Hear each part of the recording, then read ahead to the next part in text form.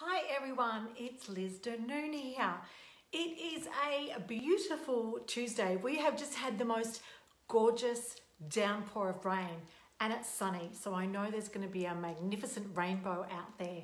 Today's topic is making reading fun. If you can see this book, I know you can see it backwards. It says, "Are You My Mother?" This is seriously one of my all-time favourite kids' books. Now, how can you make teaching punctuation fun? Because punctuation is something that a lot of kids don't think is fun. So I always found ways to make it really good fun. Let me show you something. I'm going to read this book to you.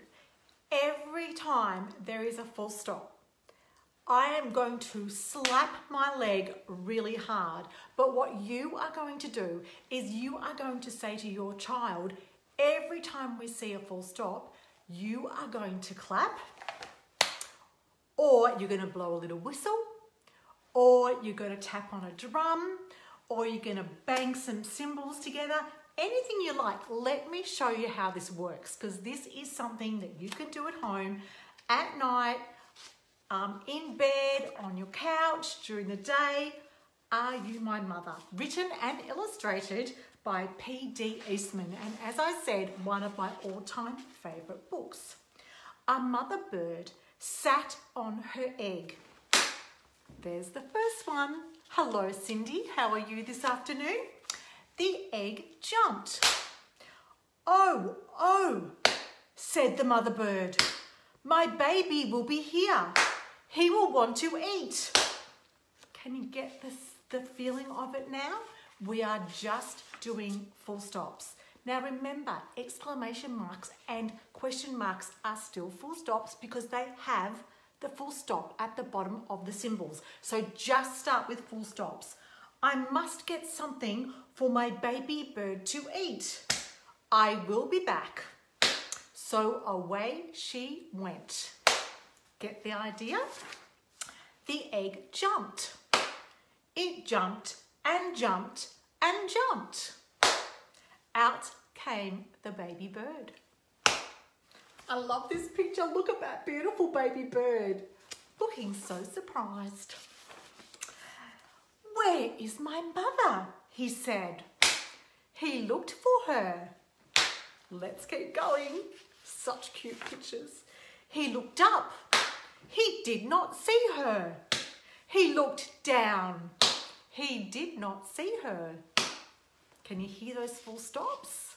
It's fun, but the kids start to think of it as a game. What they don't realise is they're actually indicating every time a complete sentence has occurred. "I will go and look for her," he said. So away he went. And of course you know this story. I bet you do. Down out of the tree he went. Down, down, down. It was a long way down. There he goes, at the bottom of that beautiful bird, that tree. The baby bird could not fly. He could not fly, but he could walk. "Now I will go and find my mother," he said. Get those claps, slaps, bangs, cleans, any sound that you know that your child loves. He did not know what his mother looked like. He went right by her. He did not see her. Can you hear it? You got to keep going. He came to a kitten. "Are you my mother?" Uh-oh, that is not a question. "Are you my mother?" he said to the let me say it again, I've lost the plot. "Are you my mother?" he said to the kitten. Now it's a full stop. The kitten just looked and looked. It did not say a thing. Did you get the idea? That is this book, Are You My Mother? One of my all-time favourites. You can do this with really, really complicated books for older kids. You can do it with really simple ones for little kids.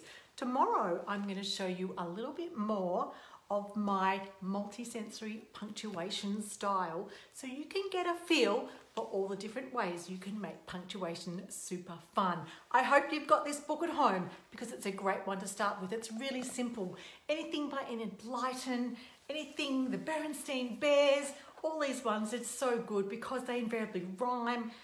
And there's lots of really simple words for children to be able to read when they're younger and learning how to do it. So I hope you have a good day and I will see you again tomorrow. Bye for now.